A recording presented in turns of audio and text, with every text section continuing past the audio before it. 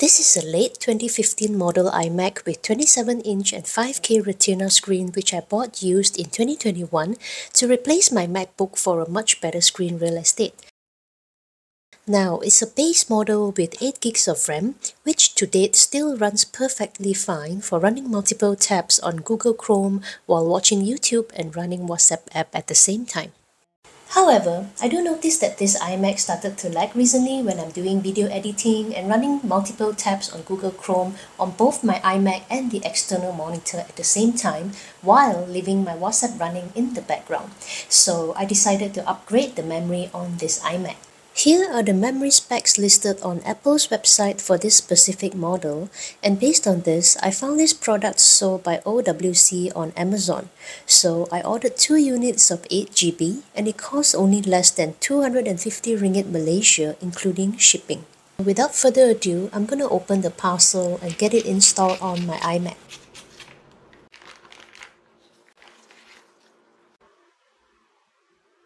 First is to shut down the iMac and leave it for about 10 minutes to cool down. This is the original RAM that is made to perform for Apple computers.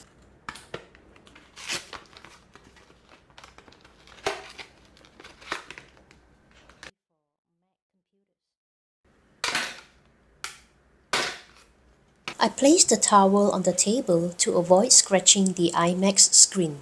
Then, I opened the RAM compartment lid with the charging pin of a charging adapter.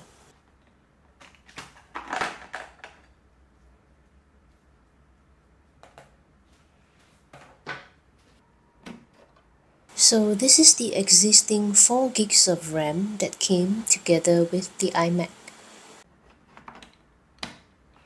So now, I'm gonna insert the 2 new RAMs into each of the slot. It doesn't matter which order they are being inserted.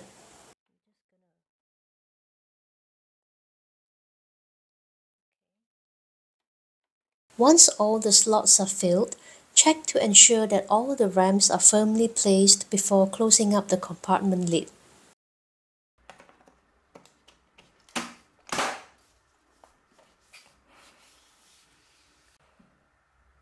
Next, turn on the computer to check whether all RAMs are recognized.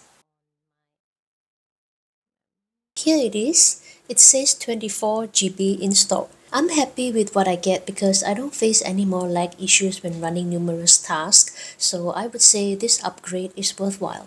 I hope this helps similar model iMac users out there, and thanks for watching.